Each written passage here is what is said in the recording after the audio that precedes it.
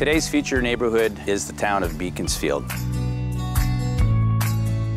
Beaconsfield is conveniently located between Highway 20 and Highway 40. It offers a wide variety of demographics. If you're looking for reasonably priced starter homes or homes over $1 million, there are plenty to choose from for both.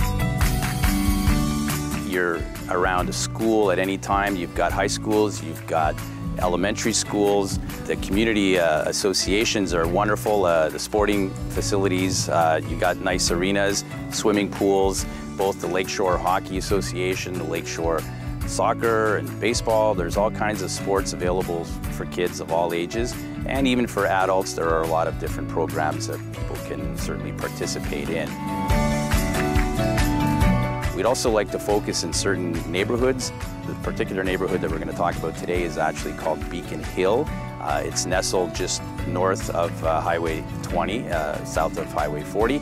And it's a community that's been around for over 50 years. And they're very involved with the kids, they're very involved with the adults. They have events every year that range from cornrows to Santa coming to see and visit the kids. So there's all kinds of opportunities for people.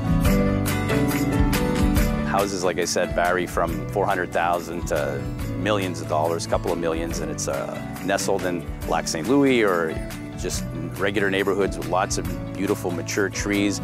Beaconsfield has a lot to offer for all demographics.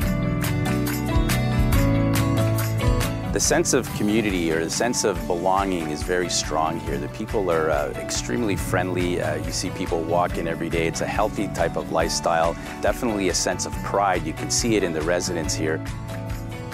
It's an area that's extremely desirable, and whether it's to live in or as an investment, it's something that is definitely worth looking into. It's a community that has been desirable for a long time, and it will remain desirable based on where it's located and the people that are living in it, which make it a very strong community.